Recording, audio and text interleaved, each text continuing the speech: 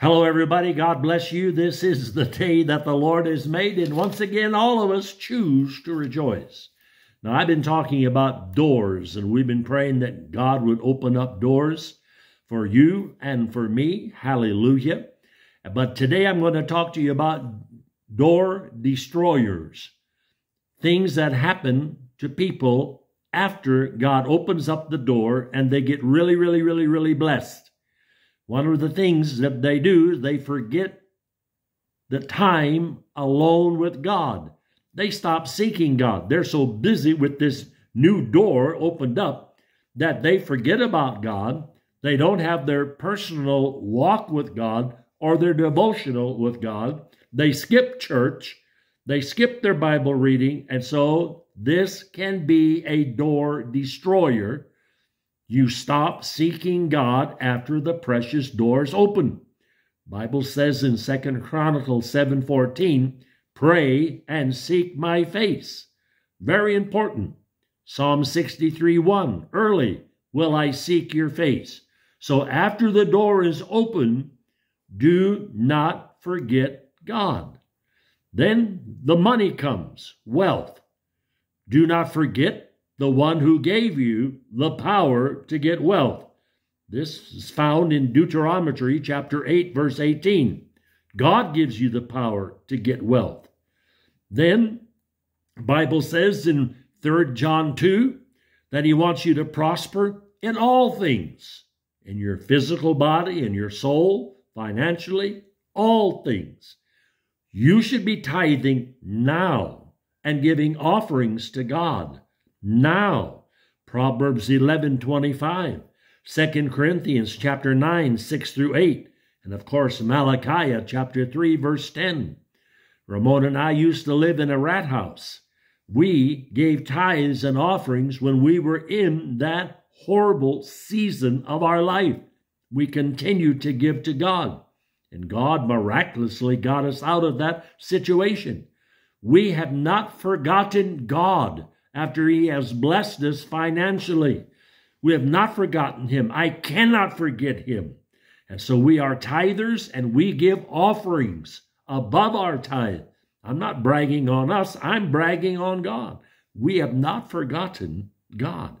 Many people, when they get blessed financially, they skip going to church. They're out golfing. They're going a cruise. They're doing this. They're blah, blah, blah, blah, blah, and they forget God. I'm telling you, the door is going to be destroyed.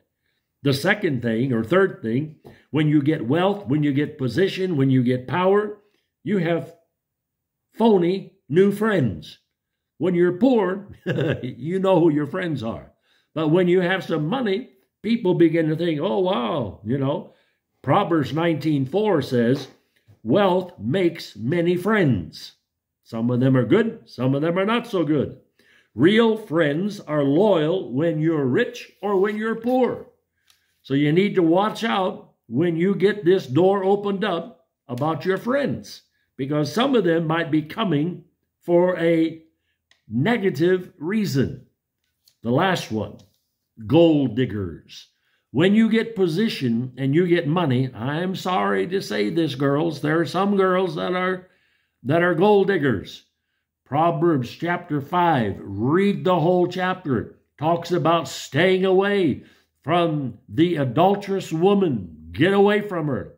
Don't be with her. How many times have politicians been successful and they're going to run for another office or whatever, and they find out this guy, there's pictures, there's videos, his whole career is destroyed because of a gold digger. He's been stupid, okay? And so this gold digger comes up to you and says, oh, you're so strong. You're so. There's only one woman that you should hear that from. That's your wife. Amen. Hallelujah. So girls, get busy. Wives, get busy. Compliment your husband so he doesn't need some whore to tell him how handsome he is.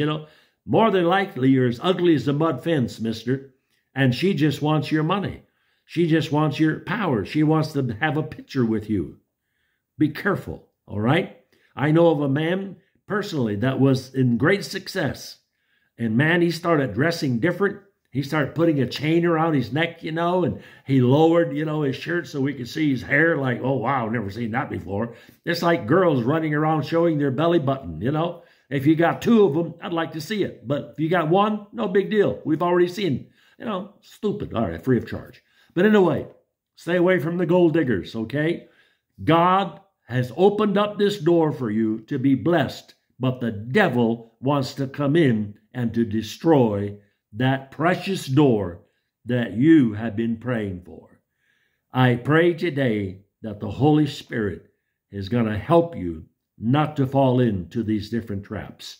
God bless you. My name is Gordon Hofer.